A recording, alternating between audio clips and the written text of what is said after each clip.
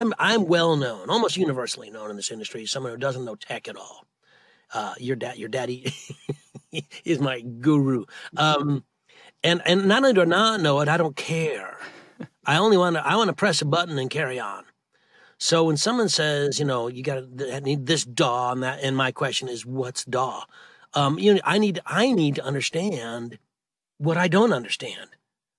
And I need to say, unless I want to study, oh my God, what the scarlet interface, I don't know what it does. I don't care what it does. If I need it, I'll do it, plug it in, and let me go. I don't care. I like what I do, which is acting. I think in this business, especially with the do-it-yourself times and the home studio stuff, which has made the business grow so exponentially, actors are required to also be technical editors.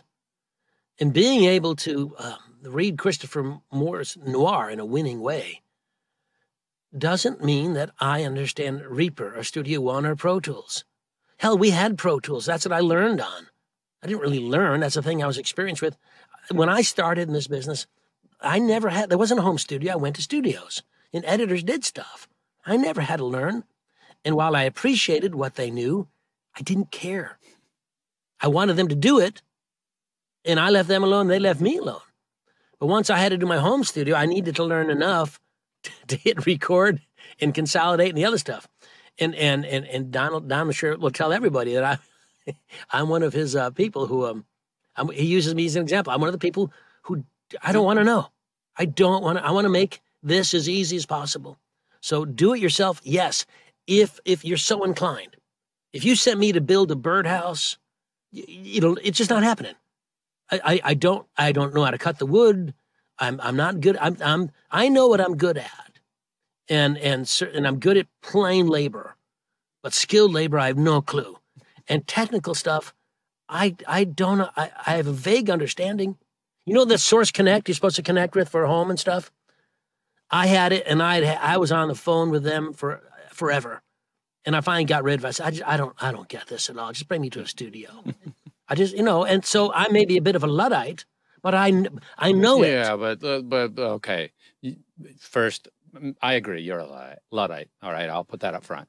But you're a smart Luddite, okay? Because one of the things that I've seen over and over again, you're not afraid to reach out for assistance in the cases where you have something come up any more than I drive a car and I'm darn good at it. I've got over 1 million miles.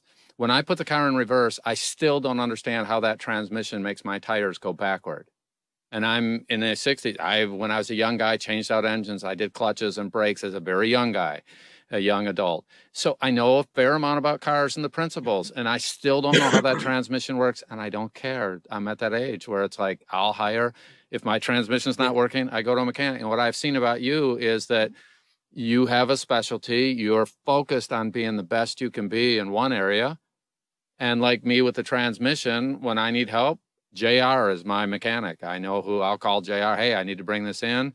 And you've called me occasionally where you had something come up and you make the call and you're not afraid to go, hey, I need help on this thing, as opposed to, oh, Johnny Hulla, I know it all in every area. That's not you at all. And you're appropriate about it. So you're crazy focused on doing parts of it and then offloading other parts. I think that's just smart business.